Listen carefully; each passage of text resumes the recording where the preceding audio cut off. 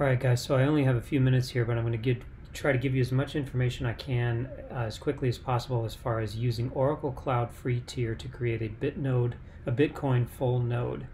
And if you go to their documentation, you get 2 VMs with 1/8 of a CPU and 1 gig of memory each. So these are very small machines, but they're always free.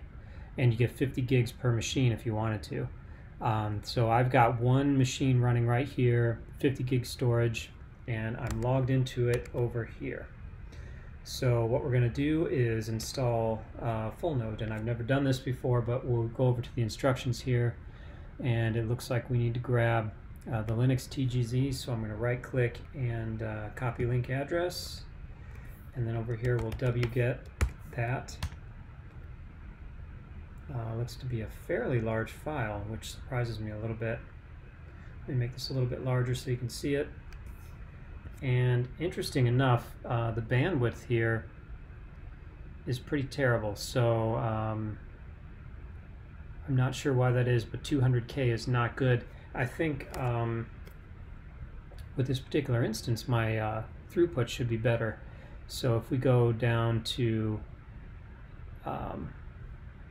the attached VNIC, we should see some better throughput there. Let's just take a quick look.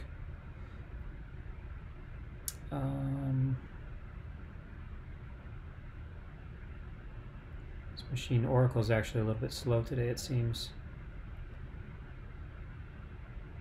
So metrics on the VNIC. So ingress packets drop, that makes sense, but packets outbound, this isn't really telling me what the speed should be. So let's go back to instance details and see if it says anything there. But I think this particular one is supposed to have like gigabit NIC, but I'm not sure. It could just be where we're getting this from. We're getting it from bitcoin.org and it's maybe throttled. That could be the issue. Let's see if we can see here.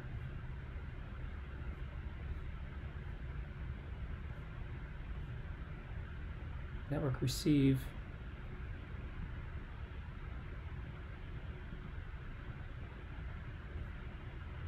Yeah, not telling us too much. Okay, so we're all set. We've got the GZ downloaded, so I'm going to gunzip the file. It's a fairly large file. Let's see how large it really is. 99 megs, not too big. TarXBF, Bitcoin,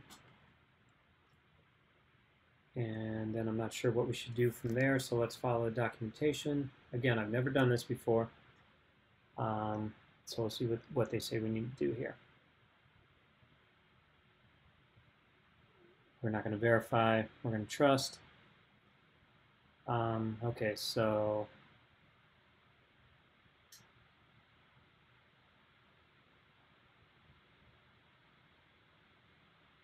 I guess we can try running this. Although the version is going to be a little bit different, I think. Okay, so that just installed the binaries in the user local bin, I suppose. We're not going to use the GUI because I don't have a GUI running here. So skip down to Core Daemon. Steps in this section should be performed as the user you want to run Bitcoin Core. So let's try to run this command and see what we get. First, let's say which Bitcoin D. Interesting. So yeah, so that's going to fail. Maybe we need to say user local bin. I'm not sure really what that install command did, but let's try it. Okay, core starting, but what the heck is it doing?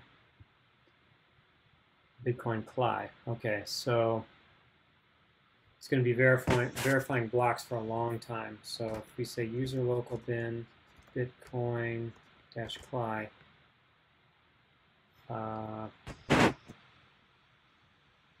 Let me see if we can get basically get info maybe.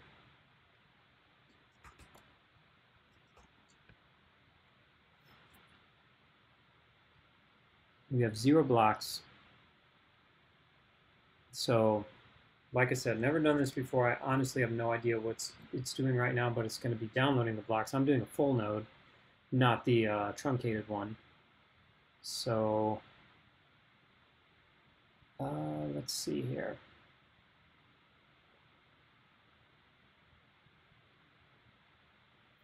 I wish I could see what it's doing maybe in var log. You can take a look at the top. Bitcoin D is running, albeit slowly. So I don't know where it's logging. Let's take a look at var log.